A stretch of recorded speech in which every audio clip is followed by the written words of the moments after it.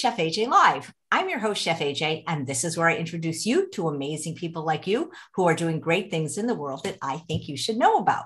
Well, today is day 4 of Main Street Vegan Academy Week, and that means we are featuring graduates from the wonderful Main Street Vegan Academy, founded by Victoria Moran, who kicked off this special week on Monday. You can see the replay just by going back a few days. And each day, the graduate has been also doing a wonderful demo. And today's recipe sounds amazing. It's a buckwheat and jackfruit pasta-like dish with thy daily bread. I can't wait to see what that is all about. But today, to introduce our special guest, we have another graduate from the Main Street Vegan Academy named Elaine Hutchinson. Please welcome her to the show. How are you? I'm great. Thank you, AJ. And I'm just so honored to introduce your guest this morning. I was a member of Main Street Vegan Academy with her.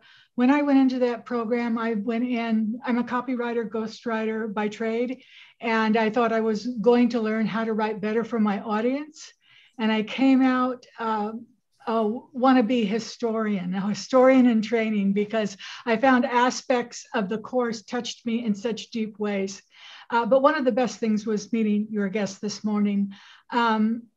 It's rare that you meet people that truly have a passion for what they do. And Colette loves making beautiful food that's beautiful for you.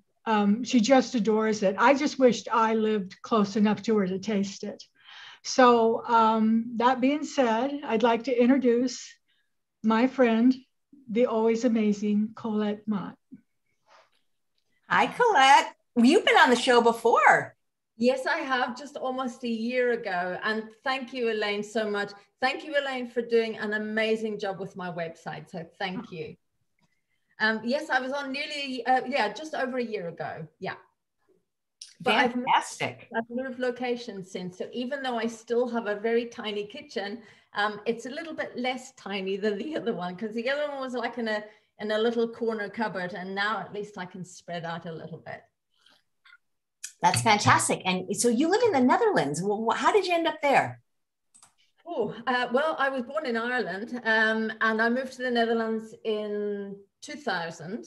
And I married a Dutchman. We're not together now, but and we had a daughter, and that's basically, and I stayed. I've been here 12 years now. And in between we went to New Zealand. So I'm back now for 5 years. Fantastic. How easy or hard is it to be vegan there? It's getting easier. It depends on the region, actually. Right now I moved, I'm pretty isolated, and the region I moved to is, it is a little bit meat heavy and cheese heavy. Of course, that's the nature of being in Holland. But in the major cities, it's really, and also local supermarkets are really becoming more aware now. So it's really encouraging to see what's happening there. And of course, there's a lot of vegan junk food, but it's a good transition, and it's nice to see so many replacements coming in now. Yeah. That's great. Did you take Main Street Vegan Academy when it was offered in person or the virtual? No, I took it with Elaine just literally in February this year. So I'm a newbie. So yeah. Tell us about your experience there, what you learned, because you were already vegan when you attended, right? Already vegan. And, I'm a little bit of a course junkie over the past sort of 22 years. My daughter is almost 22. And for the past 22 years, I have been moving my way in through each course I could find that interests me. And I followed, I was doing a course, the integrative nutrition, and Victoria Moran was one of our amazing lecturers, and she inspired me so much. And just how she presented, what she said, how she said it, and everything about her just inspired me so much. So I started following her a little bit, not stalking, of course, just following. And so, again, I was vegan already, but there was just something, I was vegan really for health, and all about the nutrition, all about the health. And yes, of course, I adore animals. I have a dog. She's the love of my life. But there was something in my knowledge missing about the ethical part. And I just wanted to know more. I also, as Elaine said, I love cooking and I love teaching. And I thought, well, maybe I don't know what's going to happen after this. Maybe I can put the two together and we'll see what happens. So I went in sort of open-minded, and oh my gosh, it was just amazing. And I did get my eyes open with the ethical side, and it just blew me away because I grew up on a dairy farm, and that in itself, I when I think about it, so it really brought home a lot to me.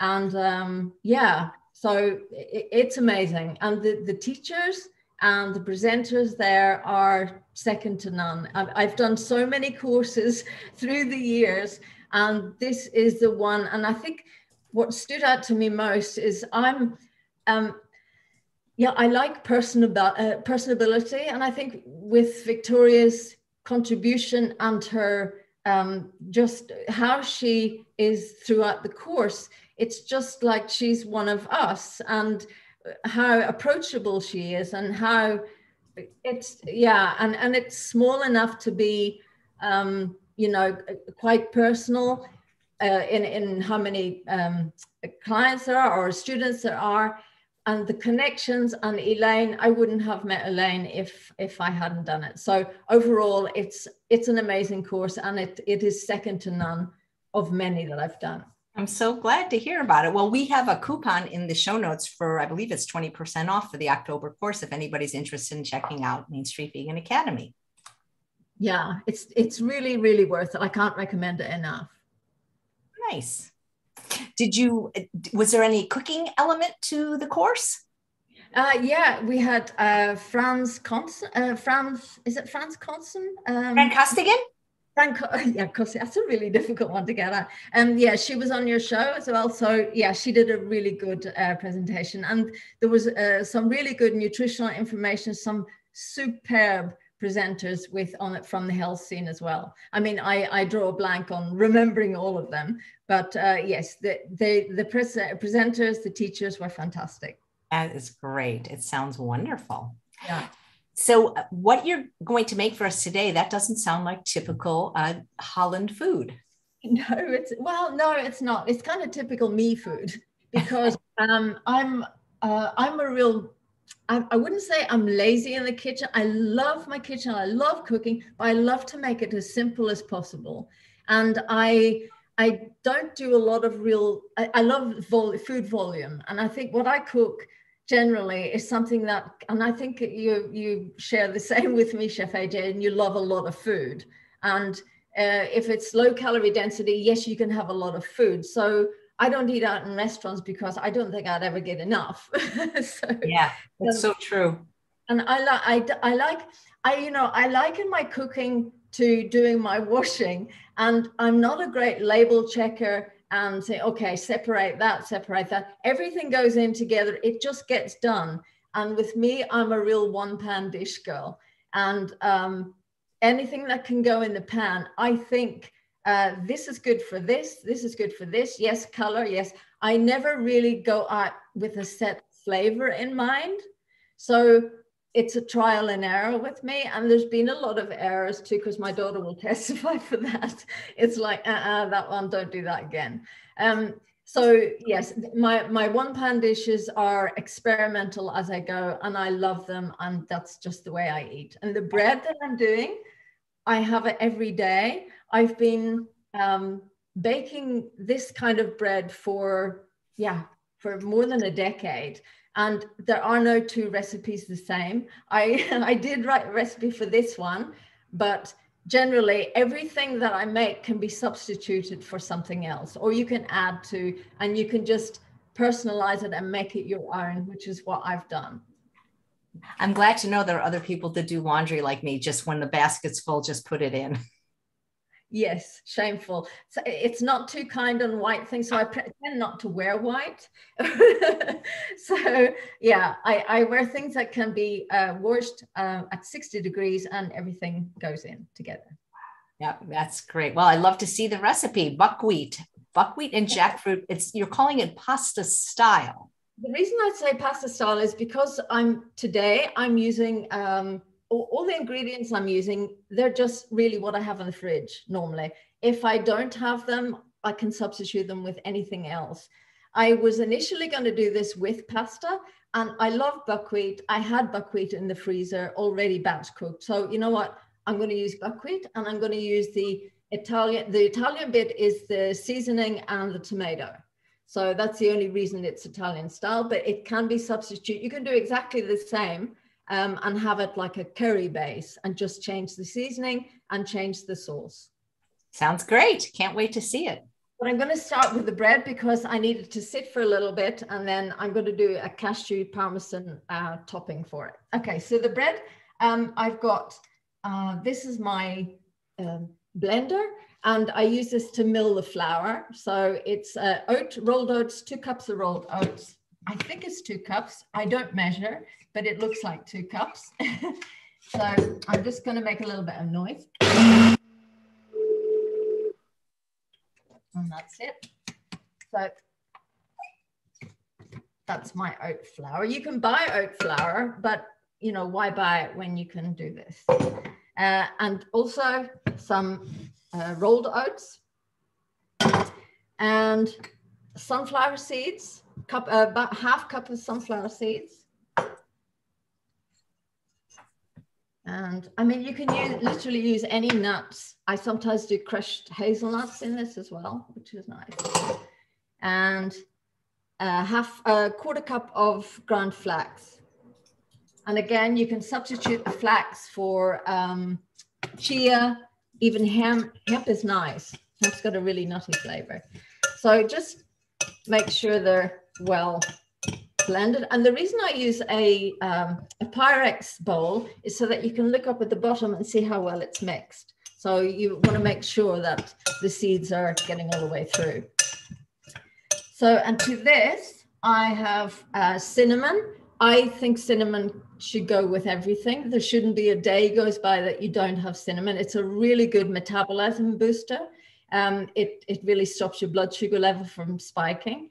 And it's just flavorful, and it reminds me of my great aunt. And also vanilla powder.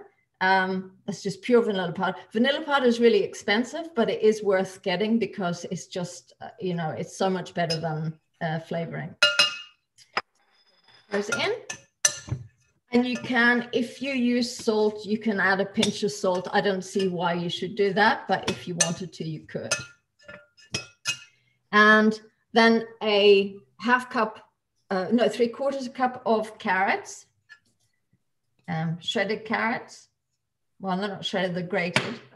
And I'm just going to use a fork for this. And this is courgette. Now, I think in the recipe, I put grated courgette, but I decided to dice it because, again, you can just change it up if you want. And courgette is got a different name in the United States. Zucchini? Right. Yeah, zucchini. Okay, courgette. Yeah. It's the same in New Zealand, actually. So you make sure that everything is getting well blended or mixed. And again, you just check the bottom to make sure it's, can you see okay there? Maybe I should just tilt this. Yeah, that's better. Thank you. Yeah, sorry, I should have done it at the beginning. Okay. So make sure this is. If you wanted to put raisins or dried cranberries, apricots, dates, or whatever, the reason I don't is because I eat so much of it. And I tend not to like some things that are too sweet. And this is a great breakfast bread. I call it the daily bread simply because I have it daily. But you can add raisins or, you know, to sweeten it up. Right, and so that's my dried mix. And then to that, I will add banana, one ripe banana. Again, you can use more than one banana. Because I'm not doing it too sweet, just one banana. And an apple. I think there shouldn't be a day goes by that you shouldn't have an apple as well, because apples are, I think if there was one fruit that I had to eat for the rest of my life and couldn't eat anything else, it would have to be apple. Well, that's where they get the saying, an apple a day. Well, I really, really agree. What kind of apples do you get in the Netherlands? Have you ever had something called the envy apple? The envy apple? No, now I'm envious. Yeah, it's really good. It's my favorite. I'm curious, what kind of apples do you get? Well, a lot of Royal Gala, and Elstar, Gala, Fuji, John O'Gold, Yeah, so the varieties isn't as much as they are, for example, in the UK. But Gala is probably my favorite, and it's the one you get most. So here I've got 2 cups, or almost 2 cups of non-dairy milk. I'm using oat milk. I love oat milk. I love all things oat. So I'm not going to use it all, but I will top it up if I need to. So I'm going to make some noise again. So you just make it.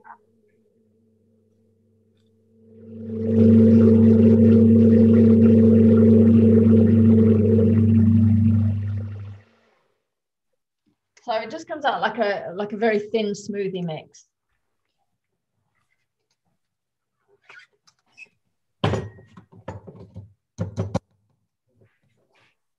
Okay, so you make a little well, and I add it a little bit at a time. I'll leave that.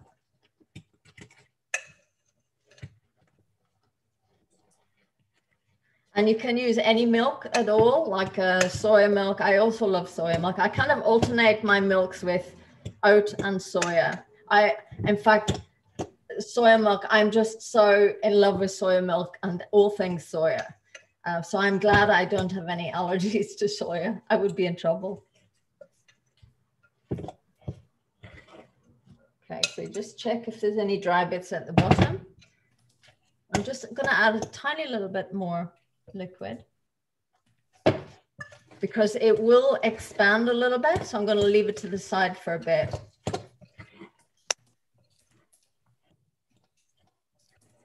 Okay, so it should be sort of about this texture. And I'm going to leave it to the side because then it'll give it a chance to dry up a little bit. And while it's there, I'm going to make my cashew parmesan. So you just need some cashews, about a 1/4 cup. And this is my second favorite little piece of apparatus. I don't have room in my kitchen for much, so tiny things are good. And this one is just like a little nut grinder. That's cute. I've never seen one quite that small. No, I've not seen them over here. I bought this in New Zealand and it's just been brilliant. But I used this a lot before I got the NutriBullet, and I just had to keep refilling and refilling because it's only tiny. And it just...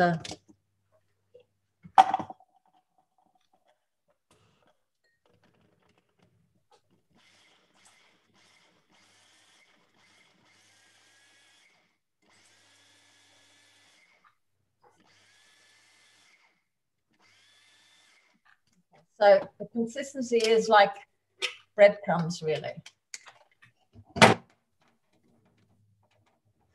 That doesn't fall down on my head.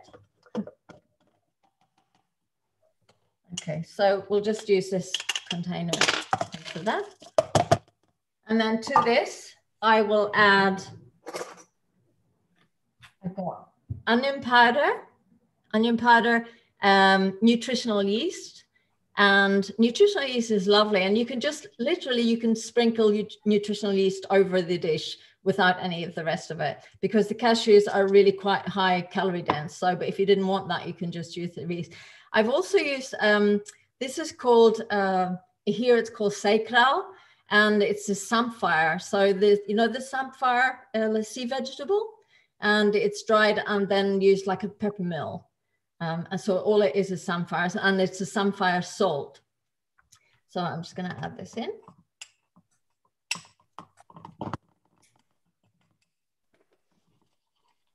And mix it around. And we're just going to leave this until the buckwheat is ready. So I'm going to get my, I think this can actually go on the baking tray now because it's, I'm going to have to get it in the oven. Okay, so See, I use my cooker as a worktop. I'm space managing. Okay, so we'll just put it out onto the baking sheet. I'm using a silicone baking sheet. If anyone has any questions, I'm happy to. Oh, sorry, I'm not even looking at the chat because I'm watching the presentations. There's a comment from Angela, like, did you have your daughter when you were 10 years old? Oh, bless you, Angela. She says, you certainly live this lifestyle. You're vibrant, energetic. Oh, thank you so much. Right, well, I love that tool you're using. I forget what it's called, but it's also good for when you chop onions. That's exactly what it's for. And then I realized that I could also mix cement with it, or smooth cement with it. This is just like bricklaying. So you just want to put it in like a rectangle. And depending on how thick you want the bread, I personally like it quite thin because then it bakes quicker. And also, if you have it really thin, you can then slice it this way and then have 2 flat pieces or just little strips.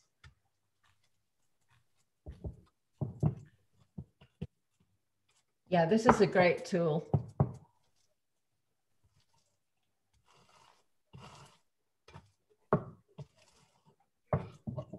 So professional. So you make that every day? It doesn't make enough to last more than one day? I eat it every day. I don't make it every day. I always make sure there's some available. So I make it once I cut it in 4, and then once I come down to the last one, I will make another batch. That's exactly how I batch cook. I don't wait till the food is gone. I wait till I'm eating the last serving. Elaine says that she thinks it's called a baker's scraper. It's a kitchen scraper, yeah. Nice. It's good because it doesn't accidentally cut the silicone either. So when you put them in 4, I like to then just pick it up and move it a little bit so that it cooks better. You give it more of a chance to cook. I mean, it doesn't have to be exact. I might be a perfectionist in many ways, but when it comes to things like chopping the same size, I'm not a perfectionist. I don't think things have to be always, you know, perfect. Well, that looks good. And have you ever tried dehydrating it? I don't have a dehydrator. So therefore, no. No, I compete with what can go in my kitchen size-wise. So I'm going to put this in the oven at 170 to 180. I think that's 330 if I'm not mistaken. Yeah, that would make sense. Most baking is done at 350. Okay, so it depends on the size, and I just have to keep an eye on my oven. You know, the ovens I've used, they aren't all brilliant. Sorry, I have to keep an eye. Okay, so that's out of the way. Elaine, can you remind me that it's in the oven? Yeah, set a timer. Let's have all the viewers help out today. Yeah. And just in case, I have one already made. So in case something goes very wrong, but hope not. Okay, so this is going to be my jackfruit buckwheat. So as with everything, I always start, and you too, Chef AJ, I think you start with onion and garlic always, or use onion and garlic and everything. Gotta have an onion to start. I always say everything starts with an onion. Well, with me, it's not only everything starts with an onion, everything starts with a chopped tomato. And that goes for any kind of savory dish I'm making. I started doing that when I stopped eating oil. So for cooking, I always start the pan sizzling with chopped tomato. So I'll just heat it a little bit.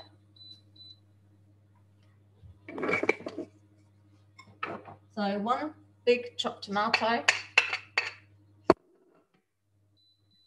And you have to let me know also if the steam from the smoke from the food is disrupting the camera, because I've got my computer in the corner, so I need to know if it is disrupted. That's a very pretty pan. What kind is it? It's a recycled material, and it's supposed to be non-stick, vegan non-stick coating. But these have stuck on it, I have to say. But the trick I use is when something does get stuck on it, I turn the heating off and leave it for about 30 seconds or a minute, and then it comes off. So I put the onions.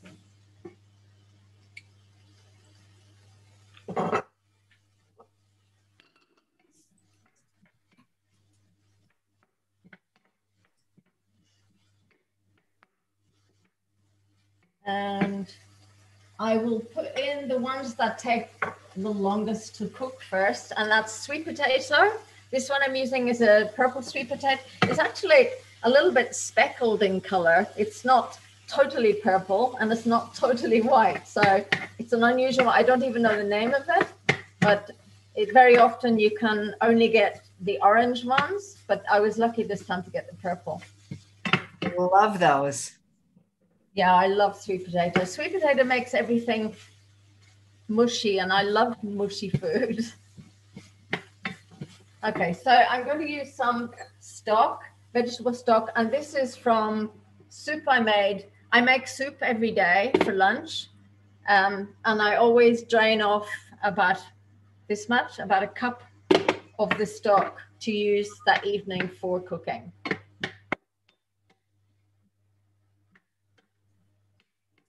And next I will put in the leek. So this is probably one of my favorite green vegetable. It's not leafy greens, but it's the green part of the leek is my favorite. And I use it every day, sometimes twice a day. And I use it mostly for my soups for lunchtime. Do you have trouble cleaning them? I know that if you buy them at Trader Joe's, they come clean, but they can be very dirty. Yeah, they can. I slit them down the middle. I cut them in half, slit them down the middle, and then hold the top tight end as I run the tap down, and I just go through with my fingers each blade. I'm not going to use too much liquid because there's going to be some tomato in it as well. Okay, so the jackfruit I'm going to put in now, and I just wanted, what I've done with the jackfruit, this is what jackfruit, for anyone who doesn't know what jackfruit is, this is how it comes out of the can. And you can either just chop it or do what I've done, and that's like I mashed it with a fork on the chopping board. That's called pulled. It's like the substitute for pulled pork. And it's kind of apparently got the same texture. I've never had pulled pork, but so that goes in now.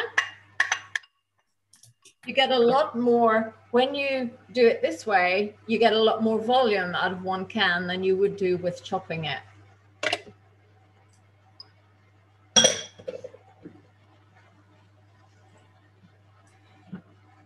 The only problem I have mostly with cooking the way I do is because I like volume so much, I very often run out of space on my pan. Yeah, that's why you need a big pan. Yeah, I do have a bigger one than this steel one, but it's just so heavy. I mean, I'm quite tiny, so I really struggle to pick it up. Okay, so on top of this, I am going to put 2 cloves of garlic, and this is 2 types of Italian mix, and I always get blended spices and herbs. And this one, the darker one, is more of an Italian spice blend, and this is Italian herbs and also some smoked paprika. I know you like smoked paprika. I do. I think it might be my favorite spice. Yeah. You know, I have a drawer full of spices and herbs, and I kind of rely on just three I kind of use all the time. And that's Italian. It's called here a pita mix, which is like a sharp, not so hot, but more spicy. And the other one is the curry blend with turmeric and cumin, coriander, and black pepper, of course. So on top of that, I'm going to do some mushrooms.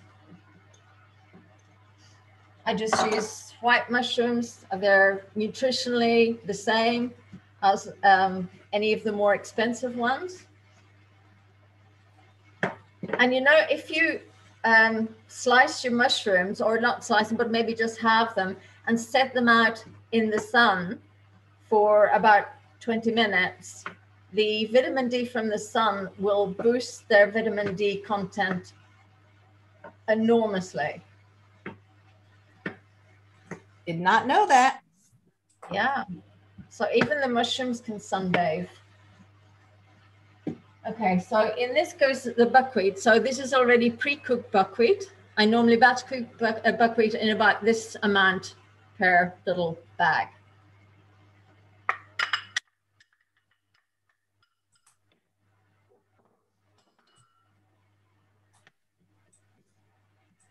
I think actually I probably didn't need an hour at all. This is going to be ready quite quickly. That's great. Well, this is what I said before. I'm maybe a little bit of a lazy cook. I just like quick and easy. And the reason I don't have an instant pot of that, I like to be around my food. I like to do it really quickly and to keep an eye on it and to work with it. But it doesn't take long. I mean, really, I can come in and have dinner prepared in 20 minutes maximum. And yeah, that works for me. Also red pepper, capsicum, and two of my favorite things, black beans. I absolutely love black beans. They really add texture, they add amazing nutrition and flavor. And also garden peas. I mean, where would you be without garden peas in the freezer? Mm-hmm. You have a doggie? I have a doggie. Love of my life. Says, what is your doggie's name? Penny. Actually, Penny and Poppy. She gets called both. And she knows both of her names? She knows, but she will answer to both. Or a little rascal.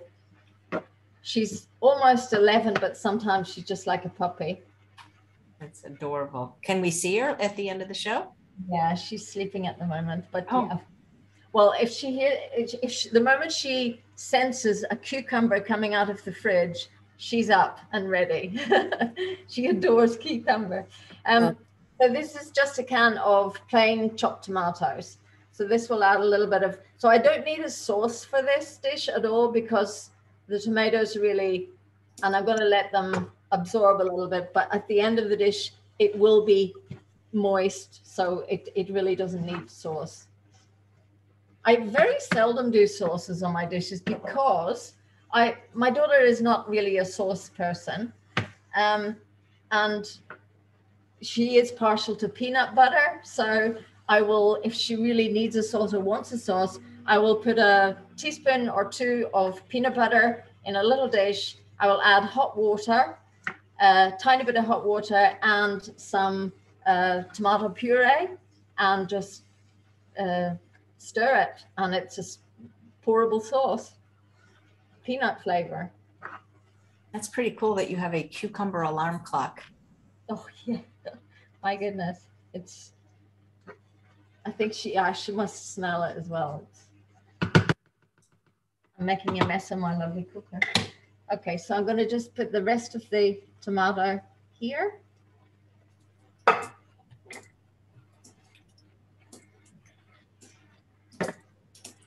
And then I'm just going to let it down a little bit and let it simmer. Was the steam a little bit disruptive or not? No, it was fine from my end. Oh, good. Okay, so gosh, we're nearly ready.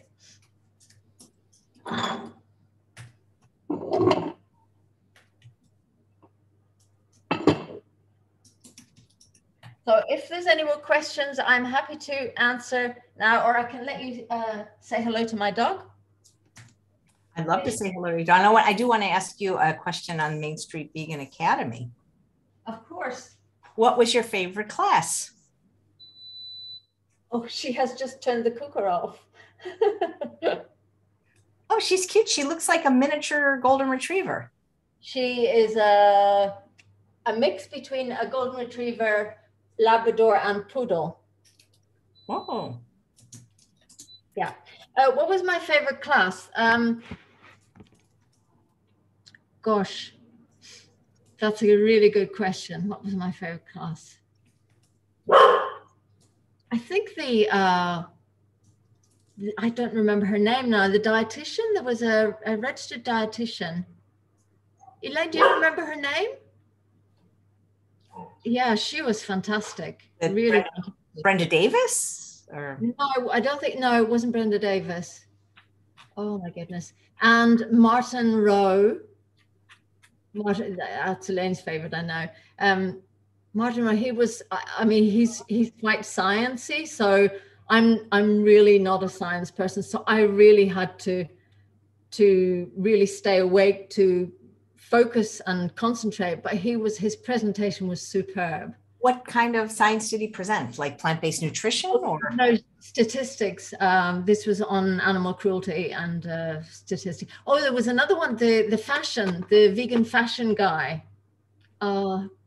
He was amazing. He has a fashion line, a vegan fashion line. Wow. I can't remember his name. Well, she must get some great presenters. Yeah, really, really superb. She's, and of course, when she presents herself, all of the things that she presented herself, and we did a little bit on Ayurveda, and I absolutely adore Ayurveda. I have a huge interest in it, and I practice some things myself from it. And yeah, that's always really. How many people are in the course, and do you guys like all stay connected afterwards? 33. And is that right, Elaine? It was 33. Yeah. There's a reunion actually this weekend, and in our group, I haven't been connecting because of the time difference, but apparently there have been once a month meetings, and Elaine and I catch up every week. So nice. A live viewer wants to know: is your dog plant-based? No, and the reason I think my daughter and I share my dog with my ex-husband, so I think there would be a lot of comeback on putting her plant-based. Plus, she's getting old; she's 11 almost, and she's got kind of a sensitive stomach. And the other thing is, when she's out walking, I could be giving her, broccoli and cucumber only, and she would go out and she would eat other dogs' poo, and it sounds terrible, but she does. So she will somehow be getting other stuff in there too. So with her stomach, she's really sensitive, and it makes her sick whenever she eats something, but she doesn't learn. She'll go back and find it the next day again and eat it again. So she's a little bit of a scavenger. Yeah. Well, they're omnivores, and I've tried so hard with every dog to make them 100% vegan, and they just, like you say, when you do that, they go out and then they eat the dead animals they find out. So exactly, and you don't know what other dogs are being fed, and if they, she eats other dogs' poo. I don't know what makes her do that, but apparently, what I've started doing is somebody told me to give her some banana, and that will stop her from eating other dogs' poo. I've done that, but it doesn't seem to stop her. Yeah. How long have you been plant-based, Colette? I went vegetarian in mid-80s. And then throughout the years, I felt much better on vegetarian. And then I went completely vegan for a while because I went on Pritikin regime. And then I flitted back.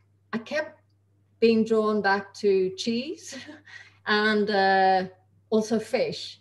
So I would have some fish, and then I would think, okay, that's enough. I don't want any more for maybe the next month or so. And I would be completely vegan. And then I would fall back into the trap of fish or cheese and eggs for a while.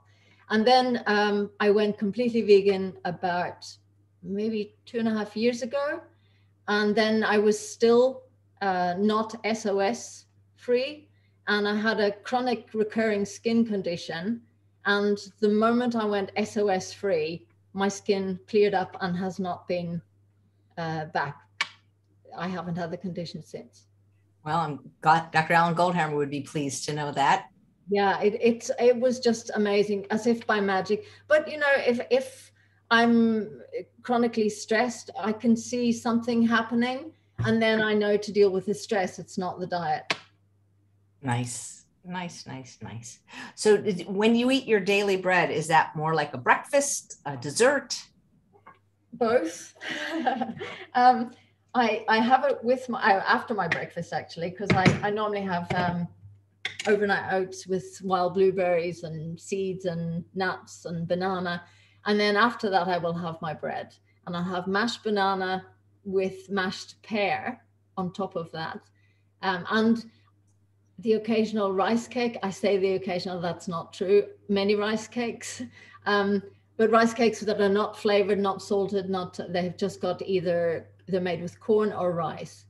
And that just seems to be, that just satisfies me. I love them.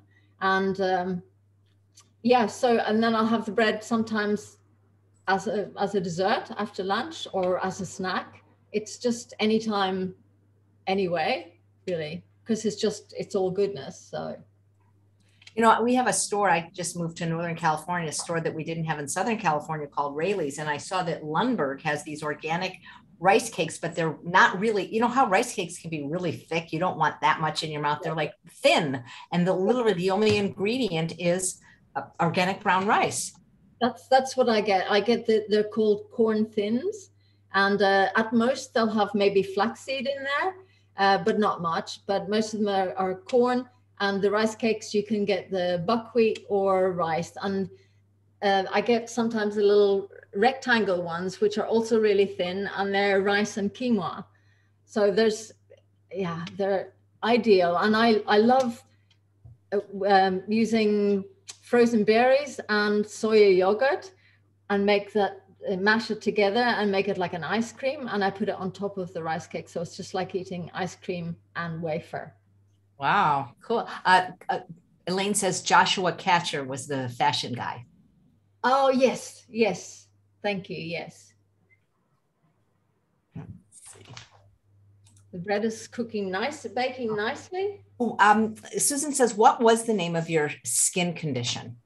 Oh, I had chronic eczema and combined with herpes simplex virus. And I never knew which it was when it would surface. But the most chronic I had was, maybe about 8 years ago. It was a rash that went all the way around from my neck, all around to my throat and to here. And it was a really hot summer and I just had to wear a scarf all the time. And then it started to creep up here, up to my chin.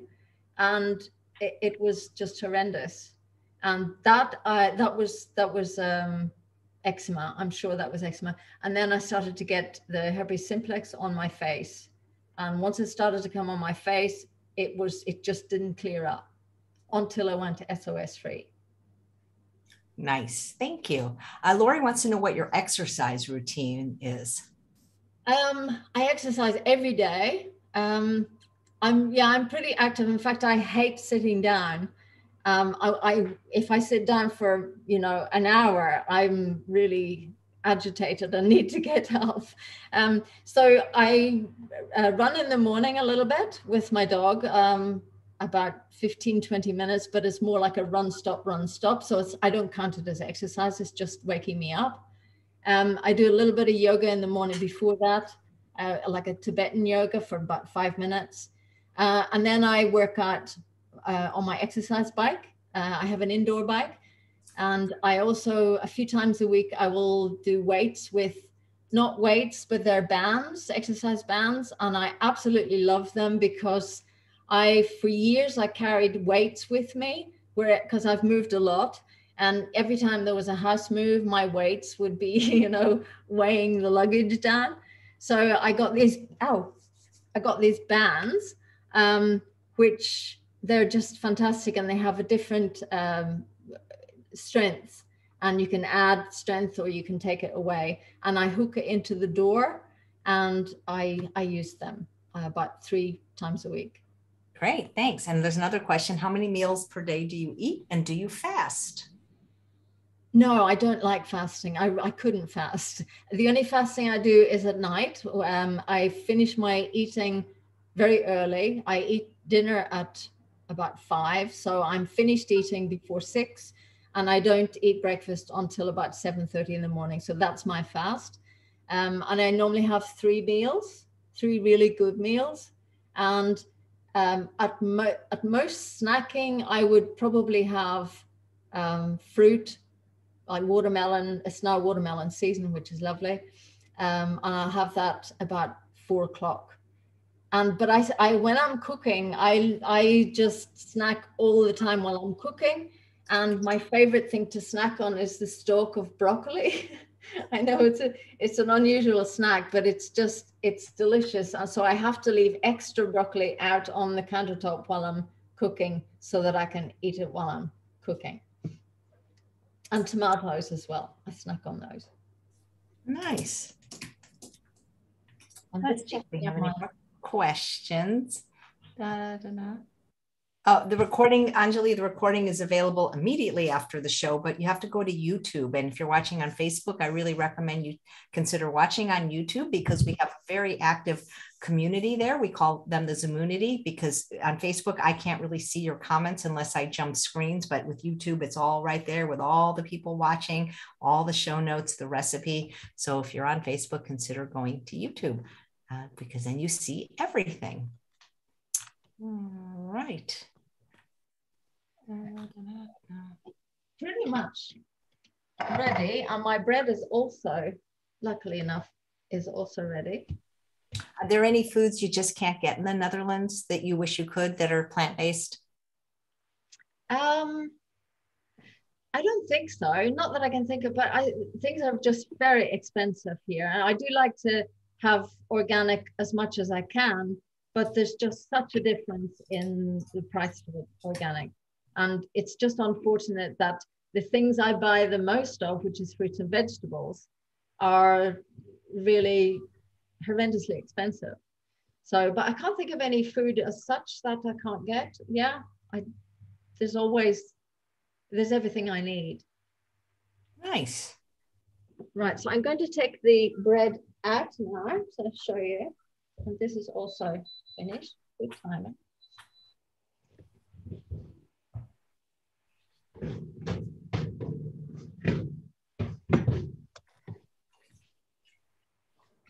Try not to burn myself again.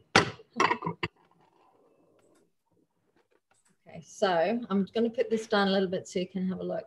So that's just out of the oven. Oh my God, that looks delicious.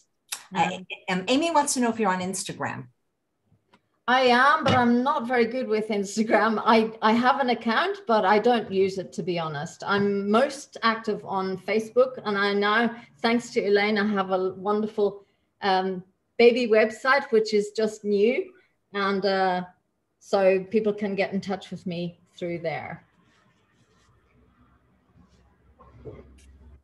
Susanna wants to know if you have farmers markets in the Netherlands. Oh, there are in the cities, but unfortunately here, here every Friday in our local car park, I only live in a village with about 3,000 people. There's a cheese market, as all over the Netherlands, there's cheese shops. So here there's a cheese market every Friday, but the major markets, and there are a lot of, organic markets, but they're in the major cities, which I'm not really that close to. So this is what the bread looks like. And you can, like I say, you can either slice it this way or slice it here. And then or just eat the whole thing like I would. Why bother slicing? Why not? Why not? Yes. So I'm just going to pop that on there.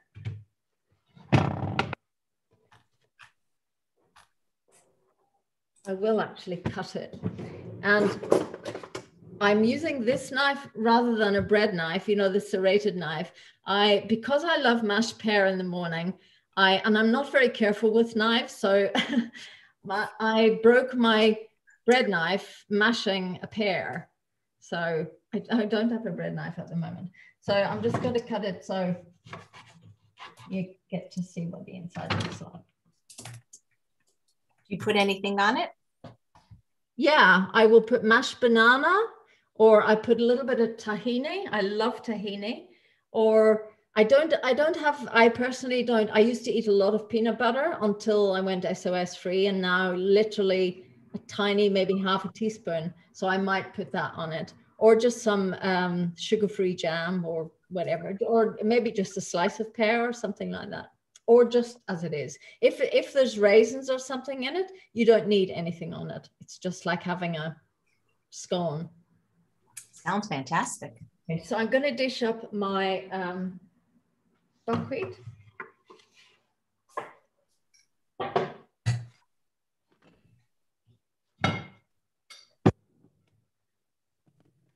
You can see the amount of food is in this. And this, I'm not kidding you, this will be for 2 people. It looks like, to the normal person, this would probably feed 4 people, but it will feed 2. There's a question. Do you know Sadie from Pickup Limes? Sadie from? Pickup Limes. I think somebody on YouTube. No. Cute name. No, Sadie from Pickup Lines. No. No, I don't. Mona says, is peanut butter bad for SOS free? I make my own. I mean, if it's unsalted, it technically is SOS free, right? Yeah, but it's quite high in fat, and it can be oily. Even though when I buy it and when I buy it from my daughter, I pour the oil out, and then it gets a little bit dry and crumbly. But I was eating so much of it because, I'm vegan and peanut butter is vegan, but I was eating too much of it. So really the high fat content, I think, was contributing as well. And peanuts, of course, is, if, you may not have an allergy to nuts, but have an allergy to, or sensitivity to peanuts. Yeah, peanuts are a legume. If you have a Nutrimilk machine, you can make your own in like a minute. Gosh, that would be taking up more space in my kitchen. That's true, because it's pretty big, but somebody in my audience is going to win one very soon. We just had a contest for my 1000th episode, and we're just reviewing all the videos. So somebody's going to get one. So how I like to finish this off, and I think someone's going to wake up in a second when she, oh, there she is. There you are. There you are. Sorry, she had to have some cucumber. Okay, so I top it with some red onion. I absolutely love red onion. Normally I would top it with, I do sprouting. I sprout mainly mung beans, but I've only just started this batch, so there wasn't any ready. So I love to top with red onion. So that will be my kind of raw, plus cucumber. And I think, wow, I just have cucumber with everything because I love it. And this, what I'm using to slice the cucumber with, this is very common in Holland for cheese. It's a cheese slicer. And the use it gets from me is to cut my cucumber. So it literally, I just put the cucumber .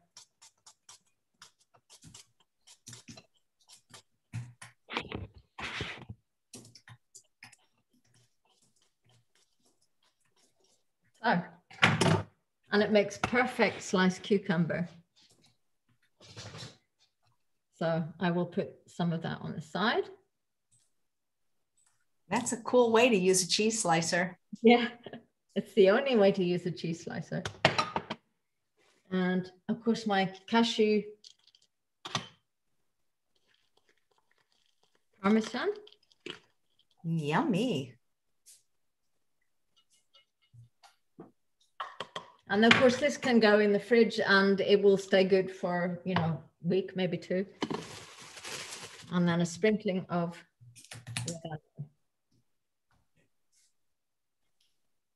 I love that plate the small plate with the stripes. Oh, this one, yeah.